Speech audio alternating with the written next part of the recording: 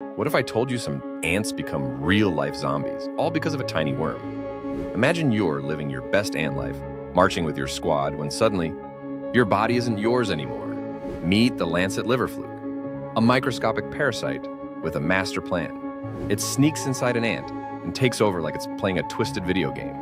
The worm somehow convinces the ant to climb to the tip of a blade of grass at night and bite down, hard. Why?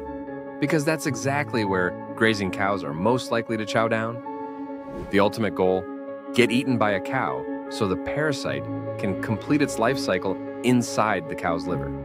Picture this, a close-up of an ant clamped to grass, frozen in the morning dew, while its friends walk right by, clueless. Talk about peer pressure. Scientists still don't know exactly how the worm rewires the ant's brain, but it's like Inception, Parasite Edition. Would you spot a zombie ant in your backyard?